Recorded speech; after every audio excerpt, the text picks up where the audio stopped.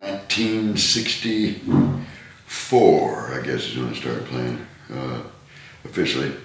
I was up at Newport Folk Festival in the Navy, but I went to Newport Folk Festival to see Bob Dylan and Joan Baez and Tom Rush, and fell in love with it. And went back to my ship and started learning how to play the guitar, and the rest is history.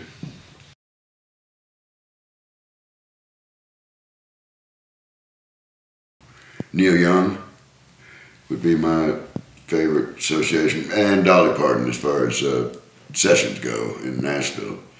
I think it was called Old Ways, was Neil's album. It was a country album that he did. I can't remember what year. And then Dolly, I played on 2 or 3 of her albums and worked with her in a couple of the movies she's done over the years. And they're my faves, for sure. They're just great folks. Different kinds of people, but really cool folks. Love them. The house concerts I guess I've been doing about 11 years, 11 or 12 years. They've been pretty popular for the last 20, 25. But don't you mess around.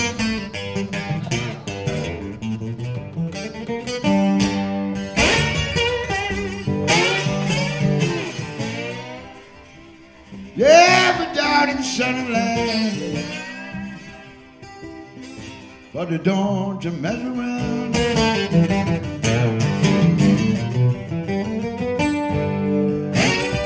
I like the intimacy of the size of the room as a rule, and I love meeting folks, and the money's pretty darn good compared to what it used to be in bars and so in clubs and so on. So all in all, I just think it's more fun, way more fun than playing clubs and bars. I swear, it's just marvelous to be able to just be toe to toe with folks and get to know them. You don't disappear out the back room and out with your bus or whatever and disappear from the venue. You usually hang around a day or two. So it's sort of a paid vacation when you get down to it.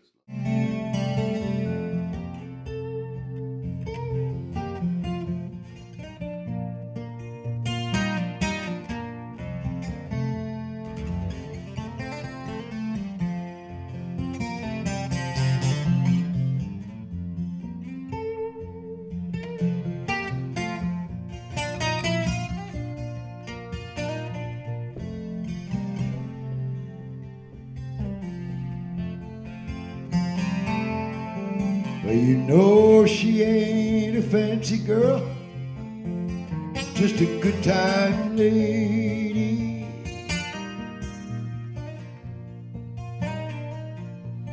Lord, she's funky, she's crazy.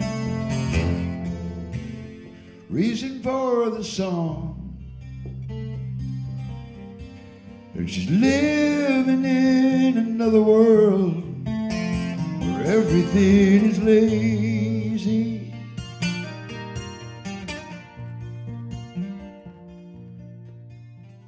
Well, the key is writing songs. If you're not writing songs, you haven't got much of a chance in Nashville anymore, for sure.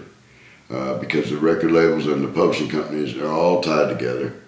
And the record companies want a piece of the action, and another piece of the action, and that biggest other piece is the publishing of the songs.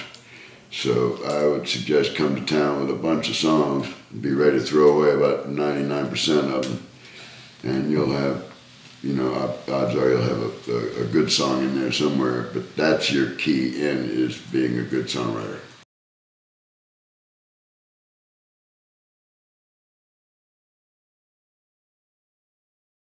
Awful lot of my friends have had some real trauma. Flooding in clubs, people that I know that own some clubs, and studio instrument rental places and storage places and everything are all underwater. It's really a tragedy. And then, of course, to be down at the Gulf Coast where I live now is everybody's on pins and needles. I don't know what will transpire with that as that oil slick does whatever it's bound to do at some point. Yep, worried about it.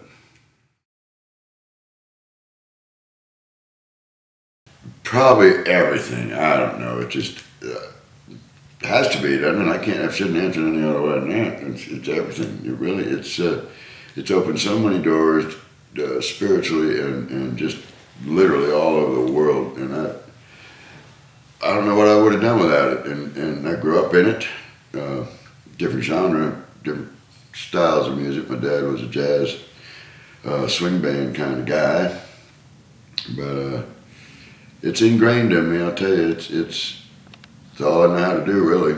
And folks seem to like it, so I'll continue on with it, you know. But it's the universal language. That's the cliche response, and for me, and just it's my heart and soul. You say, listen, too late for the learning, made of sand, made of sand. And in the wink of an eye, my soul is turning in your hand, in your hand. Are you going away with no word of farewell? Will there be not a trace left behind? Could have loved you better, I didn't mean to be unkind. That was the last thing on my mind.